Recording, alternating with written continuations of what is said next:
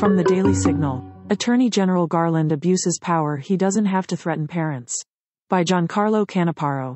Attorney General Merrick Garland issued a memo on Monday directing the Department of Justice and the FBI to launch a series of additional efforts in the coming days designed to address the rise in criminal conduct directed toward school personnel.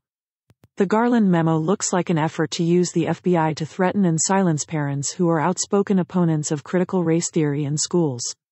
That alone would be a stunning partisan abuse of power. What Garland has done, however, is even more disgraceful.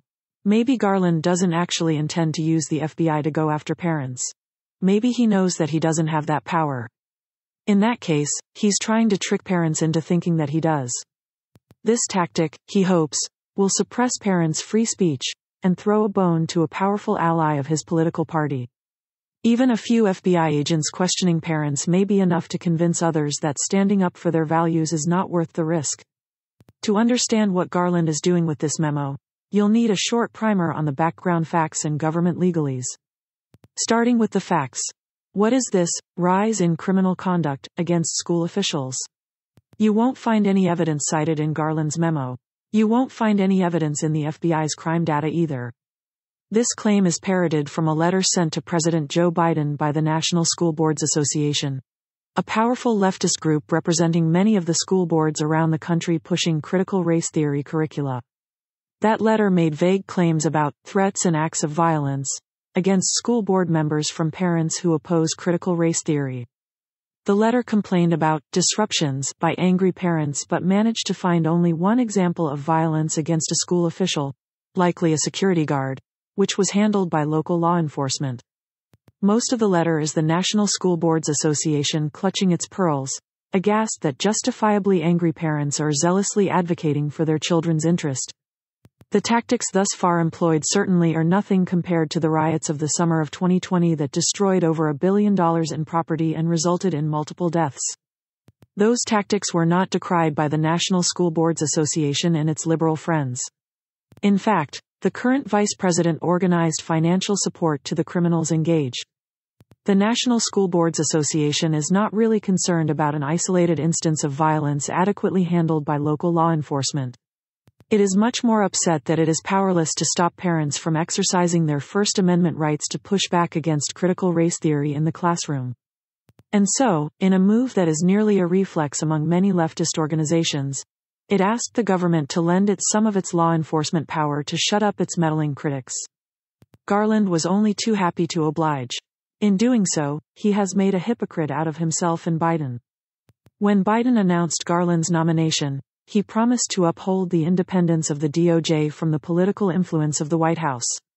Garland promised the same, saying, "There is no clearer example of political influence seeping into the DOJ than a demand letter to the president from a leftist advocacy group turning into a DOJ memorandum in less than a week." But Garland's weaponization of the DOJ has a problem. There is no conceivable basis for federal law enforcement action against these parents. Unlike Attorney General Eric Holder, who twisted and abused the Freedom of Access to Clinic Entrances Act to silence pro-life advocates, Garland can't find any law that he can similarly mangle to silence parents. If he could, he would have put it in the memo. But the parents don't know that. And here enters the government legalese.